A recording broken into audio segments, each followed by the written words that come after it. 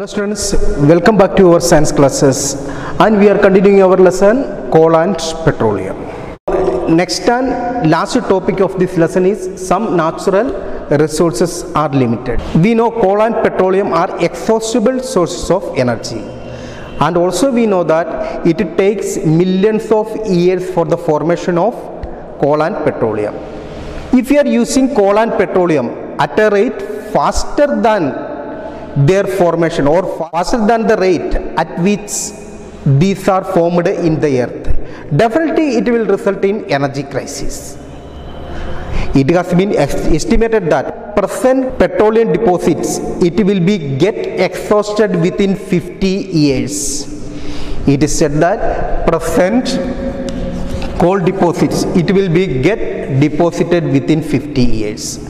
And our coal, the coal deposits, it may deplete or it may exhaust within 150 or 200. So it has to be taken care that we have to conserve these fossil fuels.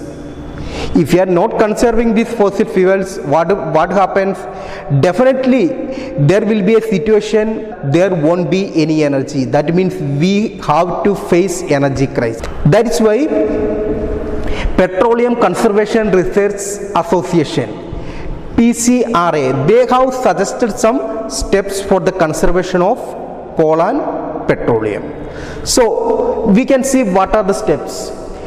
Drive at constant and moderate speed. Don't use accelerator quite often. We know when we drive, we have to drive in a constant speed. That means it should not be too slow and should not be too fast. In a moderate speed we have to drive. And next one, don't use accelerator unnecessarily. Simply for the show off, don't use accelerator. We know unnecessarily when we are using accelerator, it will result in the wastage of petrol.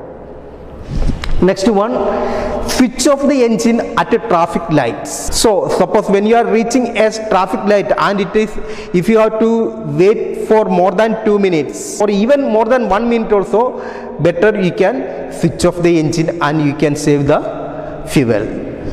And when you have to wait for someone, it has been seen that suppose if you want to pick some person or if you want to wait for some person, we are not switching off the engine and we are waiting for that person, and while the engine will be off. So we can avoid it.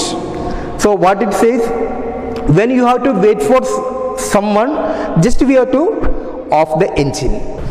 Next one, maintain correct air pressure. So because air pressure and mileage it is related, if the air pressure is less, it has to use more petrol. So we have to maintain correct air pressure. And the last one, get your vehicle serviced at regular intervals. And when is the time to service the vehicle, we have to do it. That means get your vehicle serviced at regular intervals. These are the points we have to learn, as well as we have to make these points practical in our life. So we have completed our lesson coal and petroleum. So hope you have understood the lesson, and next day we can see with another lesson. Thank you.